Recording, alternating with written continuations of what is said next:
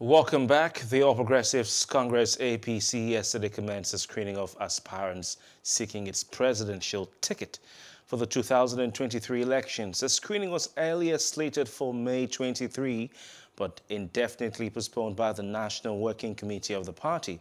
11 of the party's 23 presidential hopefuls faced a 7-man screening committee chaired by former national chairman of the All Progressives Congress, Chief John Odige Oyegun, at the Transcorp Hilton, Abuja. Now, those screened included former Lagos State Governor Bola Ahmed Tinubu, former Governor of Ogun State Ibikunle Amosun, former Minister of Transportation Chibuike Amechi, Jigawa State Governor Abubakar Badaru, and former Minister of State for Education Chukwuemeka Nwajiuba. Others also screened were Ebonyi State Governor David Umahi, Felix Nicholas, Senator Ajayi Boroface, former Senate President Ken Namani, Mrs. Uju Ken Ohaneye, and former Governor of Zamfara State, Sani Yerima. Now, to help us analyze this, we have a guest analyst joining us live on the program via Zoom. I'd like to say a very good morning and welcome to the Breakfast and Plus TV Africa, none other than Joseph Edgar, who is a political analyst. Joseph, good morning to you, and thank you very much for your time. Thank you so much. God bless you. All right, all right. Indeed, the APC has had not a smooth ride to where it is right now, to the promised land, but at least they've started the process of screening their candidates. What are your thoughts on how it's been for the party in getting to this point, even despite the fact that it's all clouded in some sort of rumors and controversy of who will be screened and who has been chosen and who has not been chosen and all that? Okay, so to get a better context of what's happening with APC, you need to go back to its origins. Do not forget that APC wasn't a party that was formed from very strong ideals. It was a coming together. It was an arrangement, do you get me now, of different tendencies to achieve a set purpose. And that purpose was to achieve power, take power away from the PDP. And then once that was achieved, then the spoils of war had to be shared. That means that marriage had to continue to be in place, for the spoils of war to be shared equitably and judiciously. Now, if they achieve that, it's left for historians to listen. So now, all of those confusion, all of those lack of an ideology that will wield all the power zones together, is now coming to play here now. Do you understand? So the one uniting force, that kept all of them together, all of these 8 years, is no longer at play, which is the president. The president is not coming out for an election. The president will complete his 2 terms, and the president is out. So now, everybody, all tendencies, all forces are now naked. Jostling for that one position. And now, because there is no one ideology to wield them together, to guide them, to control them, we are seeing all of this. Are you getting me now? There's a lot of confusion. Whether I want to zone to the north, want to zone to the south, whether it's the turn of the southeast, whether it's the turn of the southwest, even in the southwest, I've seen people coming out, oh, he's the godfather, he's not the godfather. I've seen people coming out from the south. There is just no uniformity. Everything just scattered. And the most painful thing about the whole thing is that this has grave implications for democracy in Nigeria. This has grave implications for the people of this country. So that's my problem. That's my first shout out this morning.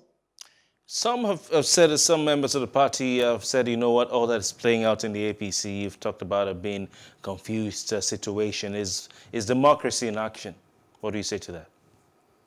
No, so the good thing about this whole thing, I said it in one of my articles recently, is that Nigerians seem to have embedded the democracy. Now, whether the democracy we are having is a bastardized one or not is not the issue. I get me now. The whole country is not enamored by these 2 major primaries from these 2 major parties. Everybody talk about PDP and APC, all of that. So that's a beautiful thing. That's a strong point for democracy. We'll get it right eventually. But right now, we're very far from it. But like I said, like you have also heard, the most important thing here now is that nobody's saying anything about, oh, military should come, or whatever. We are all focused on this democracy. The Nigerian variant, Nigerian type of democracy. It's a democracy we should all be proud of. Very far from ideal, bastardized democracy, a jugular democracy. Where's our democracy? We are okay with it. All right. Maybe we're evolving. We're evolving. And our Our own brand of very democracy. slowly, but we'll get there. All right.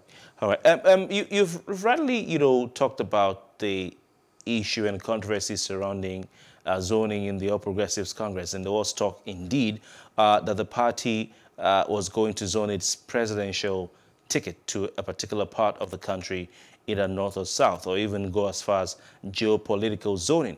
That hasn't happened yet. Atiku Abubakar has emerged as the flag bearer of the PDP. He is from the northwestern part of the country. He is from the northern part of Nigeria.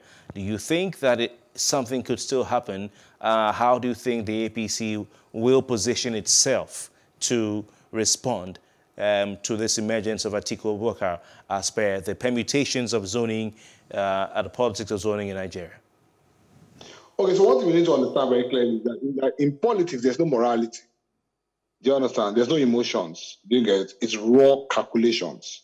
Do you get it? You must win the election. So I'm not going to go and give myself a weakened position because I want to pander to some moralistic views that power should be zoned to a particular part of the country because they've not had power forever. No. Democracy is a game of numbers. And you can see from what's happening now, the Nigerian politicians are very, very astute politicians who look at things strategically. Do you understand? So the question now is that PDP has thrown up Atiku Abubakar from the northwestern part of the country, like I've said. So the APC is going to go back to the drawing board. How do we counter this? How are we going to win this election? Where is our strength? How do we neutralize Atiku? I'm telling you, my brother, at this point in time, the APC, the issue of zone is out of the window for good, if they have sense. If I were in their shoes, I'll do the same. Do you understand? Why would I go and zone it to a part of the country that don't have the numbers? Because I want to, whatever it is. Do you understand? And then lose the election. And then for another 8 years, I'm in the wilderness again. So even those from that part of the country, as you can see, they themselves will also be asking themselves the same questions too. If it comes to us, do we have the numbers to win the election? Which part of the country are you referring to that has the numbers? Well, from what we see, from what we hear, from what they told us from independence, it's not the north that has the numbers. Why are you saying from what they told us from independence? So you seem not to trust those numbers. We are waiting to be corrected. We are waiting to be corrected. But but from what we know, from national census, whatever. Now, whether it is real or not, whether it is what we can see is that the numbers are in the north. So anybody that wants to win an election in this country has to pander to the interest of the north, either by building alliances with them or by throwing up candidates from there. So that's what APC would be thinking of right now. Do you understand? Which candidates can mute Atiku in the voting blocks of the north?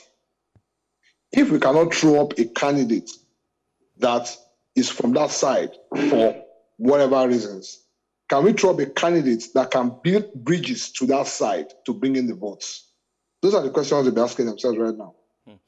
Does the party have a candidate? Does the party have a candidate who can build bridges from the south? Because of course we're looking at equitable distribution and equitable power rotation in the country, or let's call it fair power rotation in the country. No, my brother. Sorry, I didn't catch your name. You see, in politics, you don't use these words you're talking about, equity, fair. It is part of the conversation. That's a political science class. That's a political science class. I read political science. I have a master's in political science. These are the things we talk in classrooms. I'm not doubting your academic credentials, but the APC. No, I didn't say you're doubting. I'm just telling you. I'm just trying to illustrate my position as against your position. You see, when you use words like equity, fairness, fair play, justice, those are theoretical words that really don't hold on the ground of politics. What is equity? It's my ability. What is fair? What is justice? My ability to win votes. You get? There's no sentiments. You get? And it begins to look like a certain part of the country understands that more than the other part of the country. Because they don't talk about fairness, equity, all of that. No. I need to win votes. I need to hold power. It's not a matter of give me power, give me power, give me power, give me power, like we had somebody shouting South. No, work for it. All right. So APC right now, I'm telling you, I'm not a member of the APC, I'm not in the screening committee. I'm telling you very seriously that if there are serious people they'll be asking themselves this question. Atiku has emerged. Atiku is a strong force. PDP is a strong force. PDP has structures nationwide. Atiku can take this thing from us.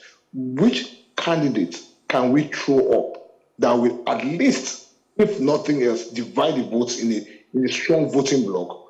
Or which candidate can we throw up that can build an alliance in those areas that have strong voting blocks, so that we can mute him and pick him out? All right, just so Edgar, let's hold the thought now. We'll roll the tape and listen to what Bola Tinubu said at that screening venue in the Trustcup Hilton in Abuja.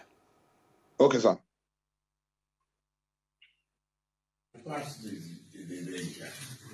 Your transmission, electricity transmission is an highway. That's what the problem we still have. And you remember that I brought Aaron to the country. Yes. Electricity. Okay, talk to Aaron, what you are going telecommunication that is resources in Nigeria today. I brought Econet. Econet is now Airtel. Yes. I've helped them to flip on the 5G now. The option that they have 5G. We started it. Nigeria is rich. It is. Let's talk about that. They're just thinking and doing. And the essence of our livelihood must be placed on long-term, medium-term, short-term values. To each values for us. You know, and if you bring commodity exchange, establish it, and it was the first topic of my birthday colloquium when we started this APC. I brought people to make presentation to the federal government. Secondary, primary, senior. Joseph Edgar, that's Bola Tinubu of the All Progressives Congress making his presentation to that screening panel. But there was anxiety ahead of the screening exercise when it was revealed that the screening committee, the 7-man screening committee, will be led by Odige Oyegun. The Tinubu camp were apprehensive because Odige Oyegun, who is the first substantive national chairman of the APC, is believed to be a political enemy, or let me say adversary, of the APC national leader since the 2020 Edo governorship poll. Also, there was fear in the camp of Tinubu, according to some reports, when it was revealed that the screening committee will entertain a petition, a letter written to that committee asking them to disqualify Bola Tinubu over certain or alleged, let me call it, questionable education qualifications. The letter was written by one Sagere Mai Iyali, who identified himself as an APC member from Kano State. He's talking about the questionable Chicago affair and other things. So this is some of the intrigues surrounding Tinubu's appearance before the screening panel. Very quickly, because we're out of time, your thoughts on that? Oyegun was Tinubu ally, until what I'm just telling me now. When like I said earlier on, APC have just found themselves in a very, very tight spot.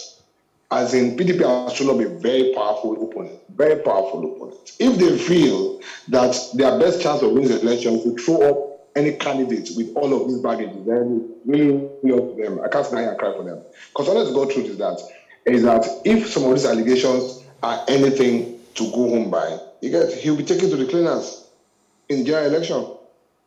All right. All right. People just, it's like a boxer. It's like two boxers, and then someone goes to the ring with the bad hand.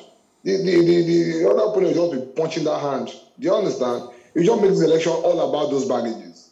Do you understand? So, like I said, I can be very, very mercantilist about these things. No emotions, no sentiments, nothing. I think that democracy in Nigeria will be strengthened if APC can throw up a very credible candidate that can take the fight to Atiku. All right, we have to go. We have to go. Joseph Edgar, thank you very much for your time. Okay, and that's the size of a package today. Our job is done for now. It's been the Breakfast on Plus TV Africa. Stay with us because ahead we have the news at 9. My name is Kofi Patels. We return tomorrow. Good morning.